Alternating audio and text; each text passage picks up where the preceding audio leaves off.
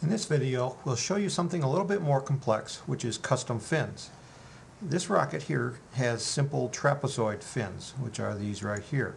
If you want to add custom fins or change these to custom fins, you must delete them first. So we'll go ahead and delete them from the rocket. And now we're going to add back custom fins, and this is the custom fins button right here. And again, it always looks in the database first, and we'll cancel out of that. And you'll get this screen here showing the custom fins. And the custom fins at this point looks just like a simple trapezoid fin. And here are the points that create that trapezoid. And just clicking on the grid, you can change the shape of the fin. Pretty easy, huh? One of the other things that you can do is to delete the points. So you hit the delete button, and then you click on a button, and it will delete.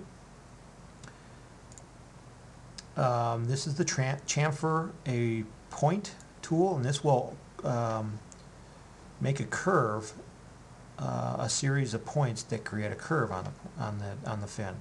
Let me cancel out of that. First I want to select a point and then hit the chamfer tool and type in a radius.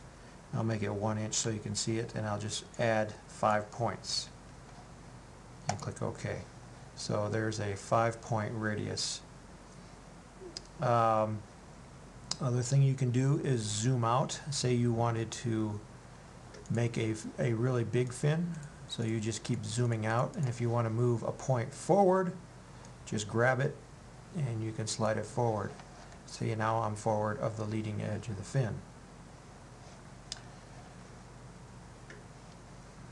Another thing that you can do is change the location of the fin, and as you slide the fin forward, you can actually move it all the way over onto the nose cone by doing a negative number.